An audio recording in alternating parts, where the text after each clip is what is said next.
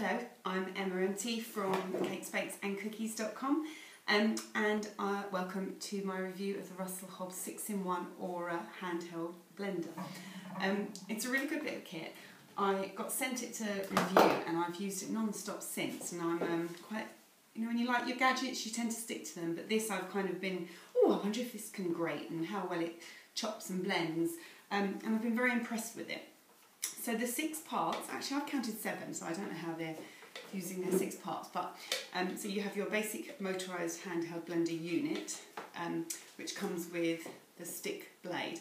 So this is obviously metal, so you can use it in soups and things. Obviously being very careful if you're blending hot soups, it just clicks in as you would expect. On the top it's got a minimum and a maximum dial there, which you can see. You just, nice sound, isn't it? So when you want to blend something slowly like your hot soups, you'd have a minimum, and then when you want to whisk something up or chop something up really quickly like a smoothie or maybe even pancake mix, you put it on much faster. So I'm going to just show you the kind of speed volumes that it's not really volume as it sounds different, but the speeds that it goes at. So minimum, right through to maximum. So you can hear the power in it, can't you? So you literally just unclick, so that's your blender. Then it's got the same attachment for the whisk, it just kind of clicks in. Then it's got this really handy jug that turns it into an instant food processor. You've got like a rubber base which comes off, and you can literally pop it on the top to make it a sealed kind of container, and you can just pop it straight into the fridge when you've finished making your mix or blending things. So yeah, it's really good. It doesn't move at all.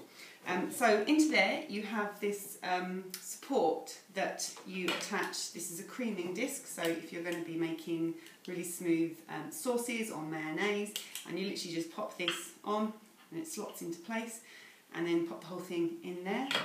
And the same with this chopper, this blade. Now the blade, it came in this packaging, and I've kept it because it's been really handy to stop me from chopping my fingers off, which I'm quite good at doing. Yeah, so but that's really good. And again, this just goes on the support. Just kind of click it into place and then pop it in. But what I'm going to be demonstrating today is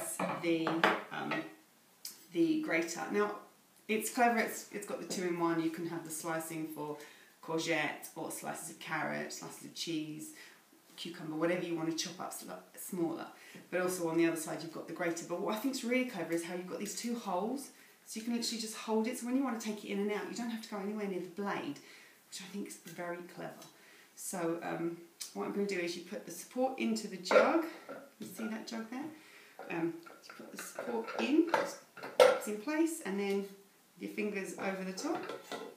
Hey presto. So then you've got the lid with the feeder tube that you can pop things in and then push down, which I'm going to show you now. And then with the handheld motorised unit, without any of the attachments on, you just click it into place. Oops, just did it the wrong way. Can't hear it click, but. And then you've got your basic blender. So, food processor. So I'm going to just show you with cheese. Let's pop 2 bits in at once because it's got enough room there. Oh, no, it hasn't.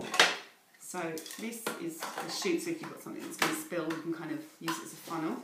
And then we will just max. So easy.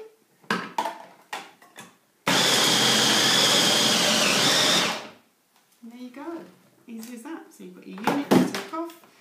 Now most of these bits can go in the dishwasher, not all of them, but most of them.